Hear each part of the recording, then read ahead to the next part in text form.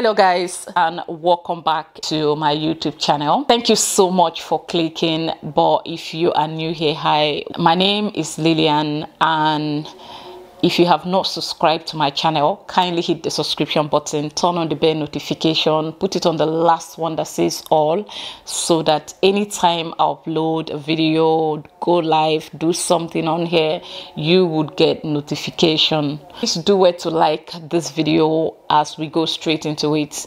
There is a video of two young people. I don't know if I should call them teenagers, because in my own understanding of a teenager, I think being a teenager starts from the age of 14. I mean, when you are 14 years, that is when you are considered a teenager. Correct me down there in the comment section if I am wrong about this. So, but these kids in this video that I want to play are way younger than that by men looking at them, and you could guess they are very young, and already they are speaking like this and saying so many things. And the reason I want this video to be out is because I want to call on the Ghanaian and the Nigerian governments to come together and sanitize the future. This is not one of those regular YouTube videos where you are offended and forgot the main topic of the video. This is a cry for help to save the future. These kids are saying things that a lot of people are being like, they are just being kids. When you see them talking, you think they are just being kids. But I live in Ghana and I know what my eyes been seeing. I know what it is like. Every day you will see different things happening among the Nigerian community in Ghana, and it is me, I'm no longer bothered about the bad image. You know, I am bothered about the situation because nothing is done to save it. So now take a look at these young people as I will be back again to continue. I go Ghana, go learn my own yawa. I can't get boys too. I go teach some yawa. You know, say now, oh, you know, so you born, I know, say dollar don't I now. Go there, say dollar now, all now $10 now. $10, you know how much you go collect. But Nigeria now, you know, say 1,000 naira, you don't bless. But $10 now, you go collect 5K. $20 now, you go see, say. You, what do you know about dollar in your age? Dollar now, you know, say dollar na big money. If you talk about dollar, you don't talk about naira. Naira, TV naira. After if you get dollar, don't blow. Don't blow. You where you won't blow the go? You don't blow my comfort. I come from Nigeria here. Go build us. I'll carry my parents say go. Go build now, if you can't make money, you now, what kind of money you want to make? What do you want to use the money for? If you get money right now, what do you want to can do you in your age? Me, I go use and take builders for my family, do something for my some business, start some business. Now, how you come manage get that yawa idea in your age? You know, say all those my friends then. All of them they do house, so I can't stay now. My friends they be, I don't be stay house, only me like this. You know, say work no day, everyone now. What the Nigeria like this? So these are young Nigerian kids from a state in Nigeria, and already they had plans to come to Ghana to join cybercrime. Already think of a lot of things in their heads, and obviously in the video one of the guys could be heard saying that he has friends who are also living in Ghana and doing the job that he intends to come and do. He wants to be trained to become a cyber criminal, and he is talking about Ghana. And when you look at the video, you'll be like, he's just saying it. But I am sitting here and beating my chest to tell you that he's not just saying it. I have seen people. The only thing I have not seen is a guy as young as that. I've seen young guys that are slightly older than the ones in this video here in Ghana. And I have seen the female ones like exactly the age of this ones in this video at Medina, somewhere in Medina. Was it in 2021? Saw young girls, about 4 of them moving. They were gisting, and obviously they were Nigerians. Of course, how did I know? In our own pidgin English. And I didn't know what to do. I had my little girl on my back, and I knew I was not just gonna let them pass. Called them to wait. And then I now start asking them. They say they are Nigerians. They are here in Medina. And I was like, here in Medina with your family? So they said they are with their auntie. So what does your auntie do for a living? They say their auntie brought them here and kept them somewhere, so they are supposed to pay the auntie. The other one was like, she's almost done paying, and these are young girls, very young. The whole day I was disturbed, like, really? So when you see this video, you would think it's one of those social media video you could see and ignore. I urge you not to ignore. Let's come together and call on the Nigerian government and the Ghanaian government, precisely the immigration body of the government of both countries. The immigration of the both countries needs to come together. Recently, there was a video or videos of young Nigerians calling on their Ghanaian neighbor for help. So the woman was smart enough to have alerted her husband to please see to what she's seeing through the window. As I'm speaking to you, I'm feeling cold about this. Like, you know why I'm saying that? Because, see, when it comes to minding a business, your Ghanaian neighbor has a degree in it. They can mind their business to the core. But how this woman was able to understood and attend to the young guy calling on her through the window, someone she does not have previous conversations with, is still a miracle up to date. She came out to do something, and I think she said she came out to pack her clothes on the rope, and then from the other compound she saw someone waving at her and giving her all the signs to please do something, help me, help me. It was giving the signal, and she looked away and then looked back again. Quickly she stopped what she was doing, walked inside, called on her husband, who quickly got dressed and went to the police station to lay a report, and then the police followed him immediately, and then they came and broke the house and rescued these young minority boys, underage boys that were brought to Ghana with the hope of a better life, because they were told they are going to be trained, because Ghana is really the heart of Yahoo Yahoo right now. You do here, you stay here, nobody bothers you, and you can actually, you know, make it big here. Once you undergo the training, you become the boss and even have your own boys. So they tell them all of these things. So, and these are things that are happening. So I don't know if someone is going to pretend they are not aware. These things are happening. So, but these guys have been locked in that house with no food for quite a while, and they were really malnourished, and they were dying, and they were constantly being physically abused by their masters. So the Ghanaian woman signaled the husband, and the police rescued those ones. We bless God for that. Even though some Nigerians still find it to be, what is that? Is it the only people that are doing Yahoo? Don't you know that Ghanaians still are doing Yahoo? For me, in this video, I'm not talking about Yahoo Yahoo, because that is a personal choice. But I'm talking about the people involved in this trade. They are young people. I mean, what does a 13-year-old knows about these things? And this reminds me of the Liberian child soldier. And I got to know about child soldier when I watched a movie titled Blood Diamond that was filmed in Liberia, which is like a real life retelling of real life events.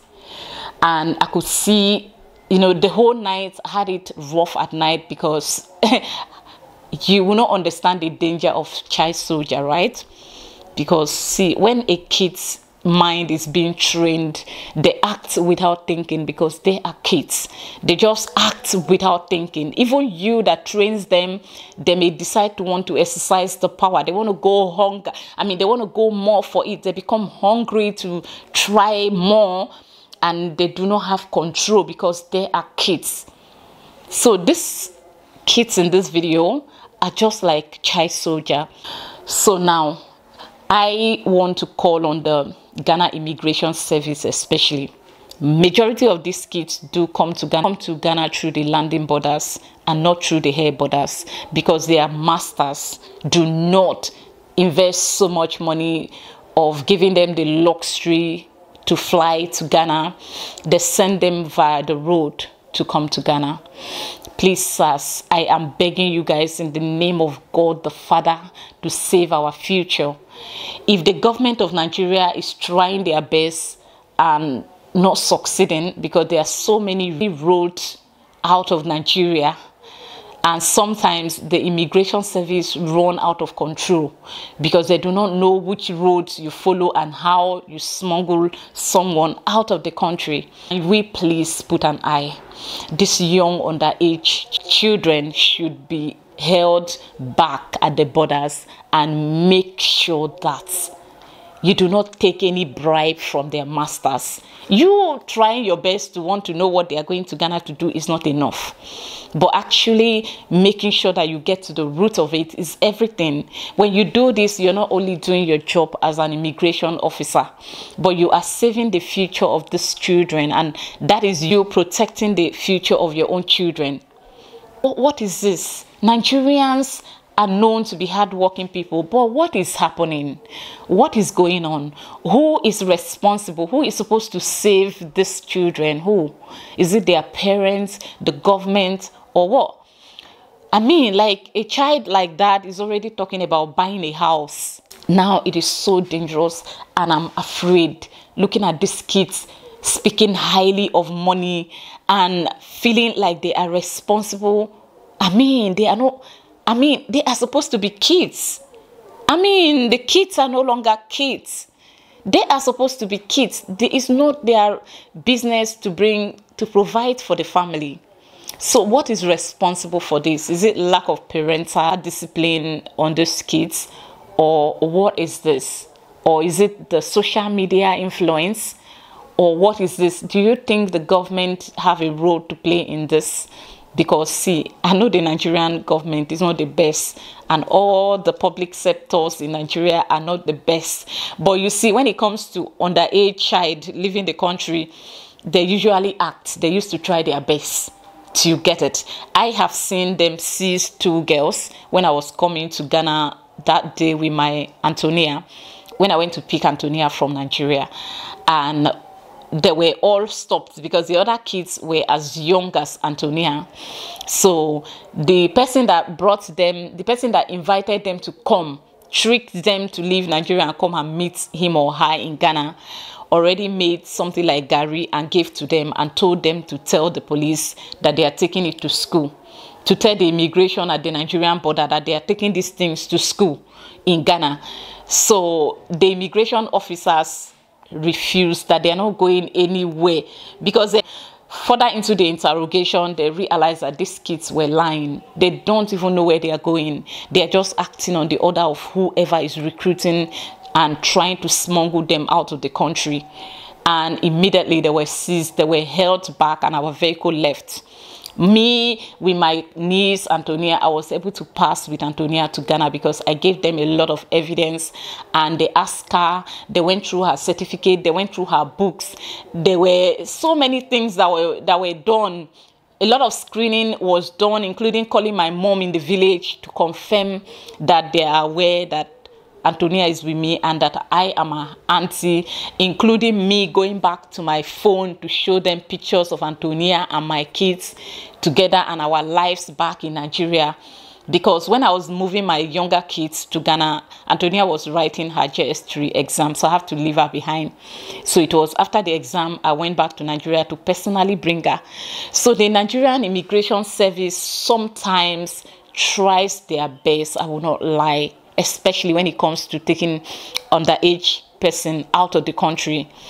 But sometimes these guys are smarter than the immigration officers, because they know where to go, how to maneuver their way and get into the Benin or Togo without proper check done on them, on these kids. So the Ghana Immigration Service, please do not feel guilty when you are acting. I know they will try to blackmail you by telling you hate Nigerians, you don't want Nigerians to come to your country. But in reality, you do not hate Nigerians. You do not stop Nigerians from coming.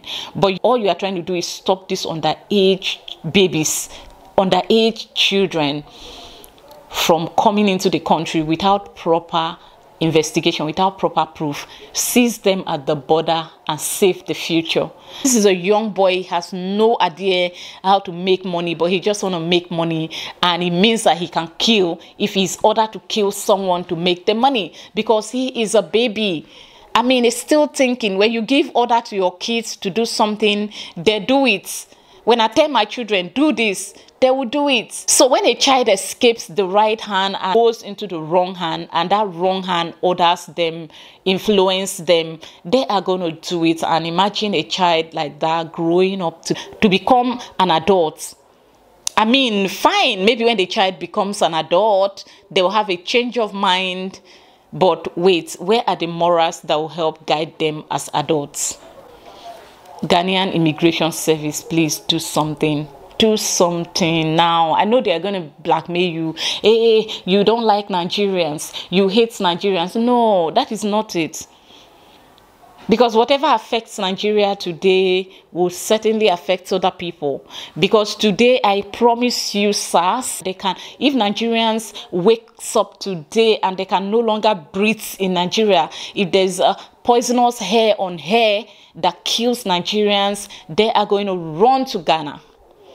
They are definitely going to run to Ghana because, of course, why not? Of course, why not? Change does not come easy. It does not come easy. If you sacrifice the name calling today, it's going to go a long way to save the future. This is where we are having issues. It's not even the passport. Some of the people that comes into the country with passport is not a guarantee that they are coming here for a legitimate thing. I think the border should be tightened some more. The Togolese border and the Ghanaian borders are quite tight, but you can tighten it some more, especially when it comes to young underage children. At the Ghana border, you are made to personally unpack all your items, let them go through it one after the other before you are allowed to take it back into the vehicle that drives it into the country. They are doing amazing, I won't lie. But sometimes there are things that you are ignoring that are not supposed to be. And you are not doing this because you can't do it. You are doing this because you don't want problem. You don't want these people coming online to say, oh, or people generally complaining that Nigerians are not allowed into Ghana. If we look away, we are doing ourselves. Your child that you are spending so much money on, making all the sacrifice for, is going to be together with this group of kids in future when you and I are no longer there. So what is that? A child who is not going to school, is not learning anything. What is happening? There used to be this culture of learning a trade. You are being assigned to someone who has been into a business or a trade or a certain craft for a long time. So you'll be signed on to that person to work, learn the whole thing for the person. And after learning, you are supposed to stay back there and work for the person. That becomes like you being employed under the person. When you are done, the amount of years you settled for, that person will settle you to start your own business. Now, I do not know if this culture still exists. This was widely practiced by the Igbo people and some people from my part of Nigeria. But right now, I don't know if this is still going on. Is it the hardship in the society that is pushing people to grow up so quickly? It's dangerous. Now, I feel like the government should play a role. The government should come in, because some parents, due to poverty, are still... they don't understand what you are talking about. I personally have sat a Nigerian mother down whose son is into some illegal online practices, and I told her, this is what your son does. It was not an easy decision for me to do that. But I felt like if I don't, because I thought maybe this person is born again because they are very involved in their church and all that. The parents of this young man are very, very much involved in their church. And I felt like maybe, so I thought that by the time they know the source of their son's income, they are going to try to talk to him or reject gifts from him. But I'm surprised that they still accept gift from him, even with the fact that they know that this child is into some illegal practices. So now I think this is where the government should come in. I will not lie, in Nigeria the EFCC and the SARS and all that are doing their best, but why are they coming to Ghana? Why? I am calling on the both government to save the future.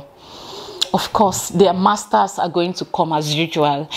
Ghanaians do not like Nigerians, and they rub it on every Nigerian, making it look like they are talking about the whole country, the whole nation, like all Nigerians, when you and I know the truth, the types of the class of Nigerians they are talking about. So please take charge of the borders today and save the future. Some of these kids, their parents will pretend they do not know what they are into. I remember last week, Kanayo, let me see if I can find that video. I'll play it here for you guys to see. He was advising parents and he was telling them, if you're accepting gifts from your kids without knowing their source of income, you are not going to live long. And he is right. He is right. Some parents are fully aware of their kids' practices, but because of how difficult things are, parents will still accept gifts. They will still encourage it. Because I strongly believe that some of these guys, if you make them feel lonely, feel empty, they may want to have a change of mind. Kids that are supposed to be in school, some of them in Ghana here are malnourished. When you look at them, you'll be like, waiting be this. Because they are not eating well. They are not eating well. When they continue to bring these people into the country without feeding them, one day they will lose out of the house and go into the streets and become armed robbers. Who is affected? Ghanaians. Please save the borders today. This video should not be taken. This video should not be taken as one of those YouTube videos. I am calling on the government of Nigeria and the government of Ghana to collaborate on this. Go back to your drawing board and see how you can help. We don't have to always sit down here and be blaming our government. I was fully aware of the Obasanjo regime, right? Obasanjo came into power. I was already aware of life. He came, he ruled, Nigerians were complaining. Bad leadership. Obasanjo, anyone that cannot impregnate their wives, they will say it's Obasanjo, bad leadership, the one that go and steal. Obasanjo, bad government, Yaradua came into power. Hey, Yaradua, that one didn't rule for long and he passed on to glory. May his soul rest in peace, Mr. President. He left. The nicest of them all, Jonathan, softest, nicest, humble, simple man, came into power and opened his arm like this for Nigerians to feed from. We didn't like him. Yeah, people were still complaining. Hey, Jonathan has cost everything. Oh, hey, dollar is now 250. Oh, dollar is now 300. Oh, yeah. Bad government. Bad government. People are depressed. People are dying. People are this. Armed robber will rob. They will say it's bad government. A rapist will rape a minor. They will say it's bad government. Somebody will beat his wife to death. They will say it's bad government. You do this one, bad government. Kidnapping came, bad government. Yaradua, what's his name? Jonathan left office. Buhari came. I personally was hoping that with Buhari being a retired soldier, as a retired soldier, is coming with that. For where Buhari came, things were going out of hand. Hey, bad government, oh, Buhari, oh, Buhari, oh. Buhari come out, Tinubu come. Hey, Tinubu, oh. If Tinubu leaves, P2B comes, you will know that P2B that we are all craving for if we as Nigerians don't sit up and do our part.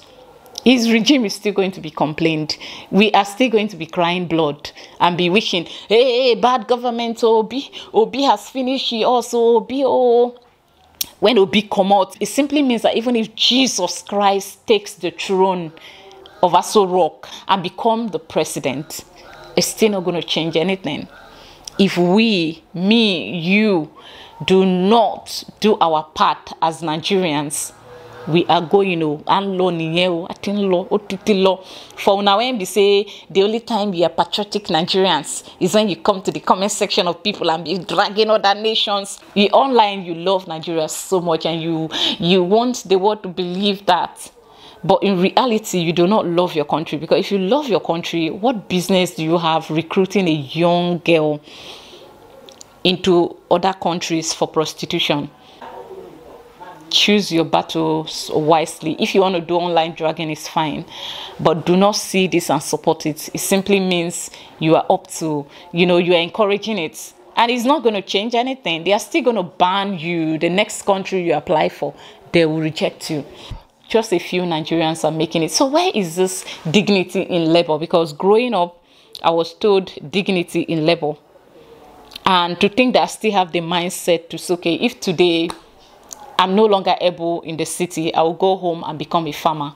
That is it. That is a mindset for me, in case you don't know. That is a mindset. I cannot say I must die. I must try to make it at all. I must make it. I believe I may make it. I believe I will make it, and I should, is my prayers. But if I don't, the land is there for me to go back to and farm. I am done with this video, guys. I will see you guys in another one. Tighten the border now and save the future. Thank you for watching this one. I will see you in another one. Bye.